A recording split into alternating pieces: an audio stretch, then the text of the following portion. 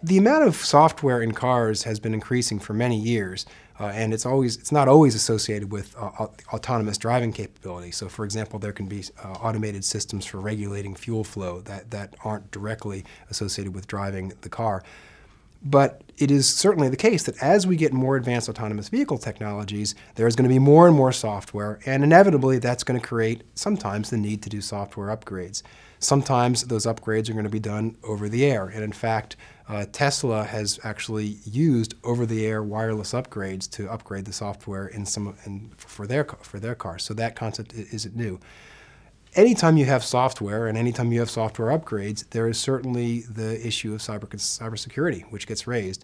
And it will be very important for manufacturers of autonomous vehicle technology to really give a lot of attention to make sure that only the right people can get access to a car's systems when changing the software.